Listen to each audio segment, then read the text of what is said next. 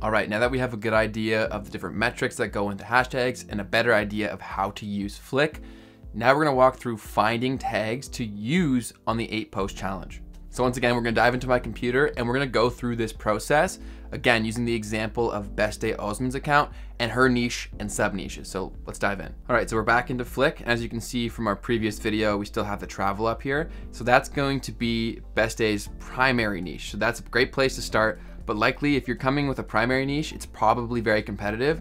And that's exactly why we had our related sub niches to give us a more diverse set of tags and targeting opportunities. So we're gonna add some more here. So we know that one of her sub niches that we outlined earlier was backpacking. So we're gonna add that tag in there. And then her other sub niches, which is travel guide, we're gonna use travel guide, travel photography, and again, these are all coming from the sub niches that we outlined earlier that are related to her primary niche of travel. So then after travel photography, we have budget travel. We outlined that as another sub niche. And finally, the last sub niche that we outlined for her, which was girl traveler.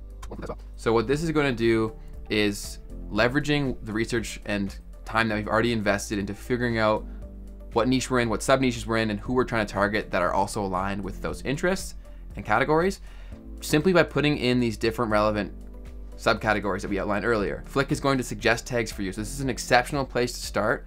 And again, it provides a ton of different information on the key metrics that we can compare to our account, the level of engagement we receive to get the best idea possible as to the likelihood of us ranking on those tags as long as the content is relevant.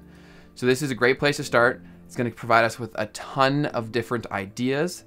And when you're going through and creating your different sections for each set of tags, you want to try to use some from each of your niche and sub niche categories to get the most well-rounded set of tags within each collection. So we can dive even deeper into these tags and tailor them to our collections as well as our account through adding in some hashtag filters. So you want to tailor these filters to your account and your levels of engagement. Looking into Best Day's level of engagement, we know that on a low end, her post is going to receive around 300 likes, and on the high end, you're looking at 1,400 likes. So we want to keep these numbers in mind to add these custom filters to our hashtag research to make all of these tags super specific to our account. That's what makes this whole thing work, because it's completely tailored to you and your account. So within this, we can just add a hashtag filter. So we know that, say, our average likes is greater than, so the minimum amount of likes, since Best Day typically never receives less than 300 likes, we would throw that filter in there. And then less than, because at our high end, she's looking around 1,400 likes, we would want to add that filter in there, okay? And then to get it even more specific down, the media count, remember how we said that we're looking for levels of competition within our sets and collections? We could say a minimum of 0, okay? And then maximum of, which is less than a maximum of 50,000. If you recall, that was our first set. You also don't need to be too strict here. Remember what we mentioned previously, we're gonna be optimizing our strategy over time, so creating a nice base with a wide range of hashtags is pretty crucial to understand what does or does not work for our account. Also, if you're a smaller account and you're looking at this thinking, how can I apply this if I only get a maximum of 200 likes or so per post, then don't worry. Continue watching this video and then watch the adapted version of this strategy created by Loic that's specifically for smaller accounts. So by simply applying these filters, Flick will now populate all of these tags given those parameters. So now all of the information that you're being fed is best tailored to your specific account and giving you the best opportunity to rank in these tags because you have that live data right there. Another great thing for time efficiency within Flick is once you add these different filters, it then allows you to view them all in real time for each hashtag, niche or sub niche that we've outlined earlier.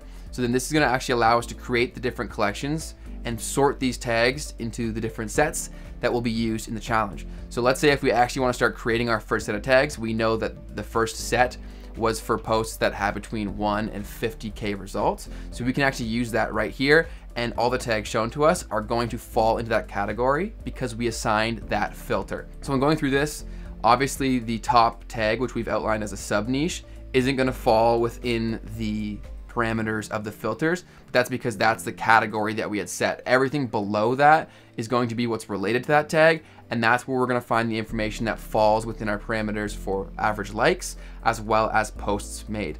So when going through to pick these, like we said, you want to include a few from each to get a diverse group of tags within each set. But another thing you want to look at when going through these is for sure the potential reach as well as competition, but you want to actually scroll over here. If you hover over that, you want to look at the featured posts. This is going to be something that Flick populates for you, and why you want to look into this is because you want to ensure that the content that you're going to be using these tags on aligns with the feel and aesthetic of the current ranking and featured posts that Flick will show you in real time. Why you want to do this is because if you can ensure that your content is aligned with that, it's aligned with the aesthetic, the type of value, the type of content itself, that's going to give you a far greater chance of ranking on those tags when, again, it falls within the metrics that we've shown you how to find. So as you can see right here, let's just look through these. So Travel Addict, let's go to, yeah, let's look at Travel Addict, and her account and content would align great to that. So if you want to use this tag in your first set, what you would do is just click it over here, and then let's look for another one within this section. Solo Travelers, let's look for that. And her content would fit exceptionally right there. So we're gonna click Solo Travelers, and then we just pick two that we're gonna later add to our first set. And the next thing we could do is go to Girl Traveler. Again, we're trying to diversify this. So Girl Travels falls within the posts made, and the content fits right there. Girls Travel Diary, again, her content makes so much sense there. We're gonna pick another two right there. Let's go to Backpacking, Adventure Guide, Backpacking Gear, Get Lost With Me. I like that, so we're gonna use that. Again, we're just trying to find posts that we can rank in and that align with the filters that we have set here, which is Flick makes super easy for you. Travel Blogger, her content would fit very well within there. So again, we're trying to diversify within these sub niches to pick a few from each to set each set. So we're going to go through, pick a few more here. So again, you also do want to make sure that these fit with the content. So obviously Best Day isn't a guy who travels, so you probably wouldn't want to use this tag because again, the relevancy isn't there. So that's also very important and something that you have to stay on top of. So we're just looking for two more here. Let's go back to budget travel. Travel now, life later. No, life of a traveler, I like that better. So then for the final tag for this set, we'll go over to travel and we'll pick one more from here. Let's see, My Travel Blog. Her content works very well with that. It fits in with the top ranking posts. We'll click that. So then we hover over to here. We have 10 selected hashtags, and we know that these all fall within our first set, 0 to 50K posts. We said that was set 1. We then can click the selected hashtags and we can add them to a collection. So this is going to be set 1, 0 to 50K. And then simply we just click, add to that. We now have our first set completely done.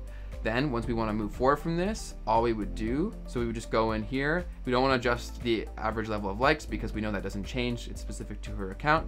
Now we just want to add greater than 50,000.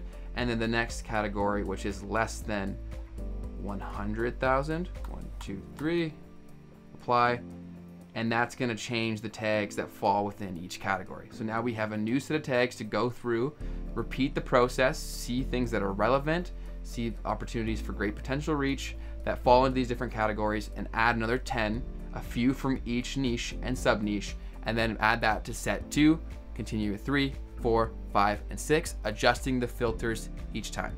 So following those will allow you to formulate each set of tags that will be used for the corresponding posts from the 8-post challenge. So all of these tags that you've now formulated are specific to your account, your niche and sub niches, as well as your level of engagement, providing you the best opportunity to reach more people and rank on tags. Again, feel free to rewatch this section if anything is confusing. Once you have a solid grasp on this, we'll then move into the next section of the course, which is posting our content for the 8-post challenge to compile that data and refine our strategy moving forward.